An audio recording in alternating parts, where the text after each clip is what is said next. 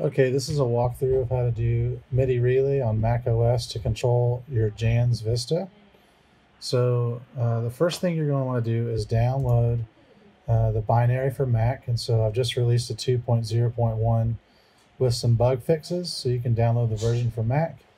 So I've downloaded it here, and then I actually moved it once I unzipped it to my documents folder just so it can live in there.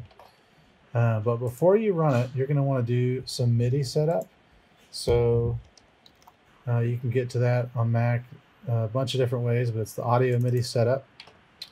And then once you got that open, come up here to Window and choose MIDI Studio. If it's not already open, you can come up here and say Show MIDI Studio. And then you've got a few different options here, and the one you want to use is the IAC driver. So if I double click this, you can see it's kind of grayed out right now. If I double click it, right now it says it's not online, so it's offline. And I'm going to name it Vista. And I'm going to say device is online and hit apply. And so now it's not grayed out and you can see it's named Vista. So I don't need this anymore. I'm going to close all that out. Now you want to run the MIDI-relay software. So you want to open a terminal window, and again, you can get to that through Spotlight or however you'd like to do it. And I put mine in my documents folder. So I'm going to go to documents, and I put it in this MIDI-relay folder.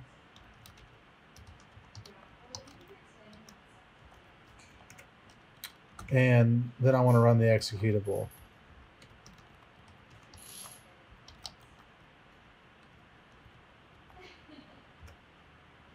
Now let's see. I'll just drag it over. That's fine. A little bit easier. All right. And hit enter, and it will run.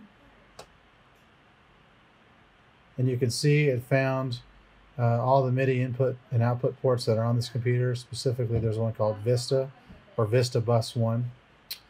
So now I'm going to go over to Vista on the machine, and then you want to go to File, User Preferences, in the MIDI tab, and then under External MIDI ports, you want to check Vista Bus 1. This is going to allow MIDI data to come in to Vista on that port.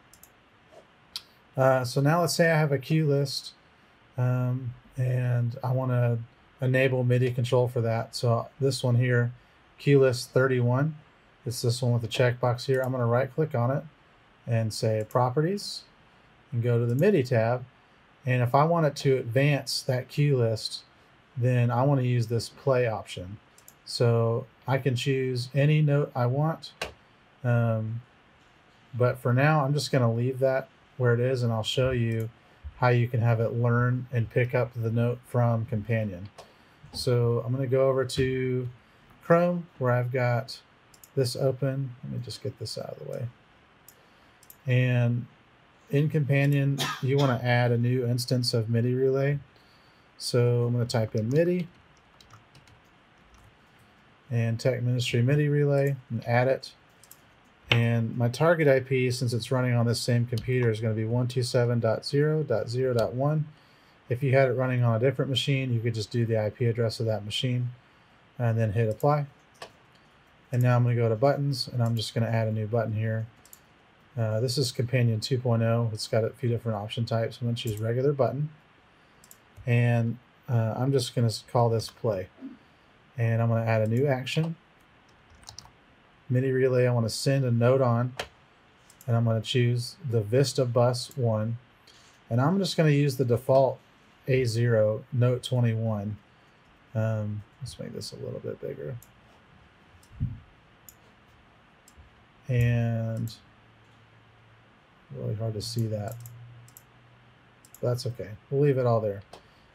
So this note. Now, if I come over here to Vista and I say learn, it's going to listen for that note. So now I'm going to come back to Companion. It's kind of hard to see that at the same time.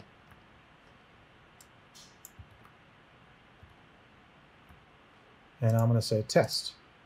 And you saw that went away, and it heard play was note 21, which is an A0. So I'm going to hit OK. And now, if I come over to Companion and I were to run this action, you'll actually see it advance from Q1 to Q2 every time I hit test action. And that would be the same as if you had a physical Stream Deck and you were just pressing the button. That's all this test actions does. So that's a way to move forward in queues. Another method that you can do is I'm going to add another button here, and I'm going to say regular button, and I'm just going to call this MSC really quick. And I want to choose to send an MSC command, and I'm going to say again Vista 1, device ID 0, command is go. The queue is going to be, let's just make it Q2 on queue list 31, because that's the current queue that we have. And we'll leave that be. Now you need to come back over to Vista and make sure that you've configured under MIDI to use device ID 0. And then you can hit OK. So now if I run that from Companion, it'll actually, every time I run this, skip back to Q2. So again, if I were on, let's just say I hit this, now I'm on Q5. If I come over and run MSC, it will jump straight back to Q2. So you can do that for any queue list. You just have to type in the queue list here and then the actual queue number, and it will run that. So that's two different ways to control Vista using Tech Ministry MIDI Relay, sending MIDI notes to Vista on a Mac through the virtual MIDI port.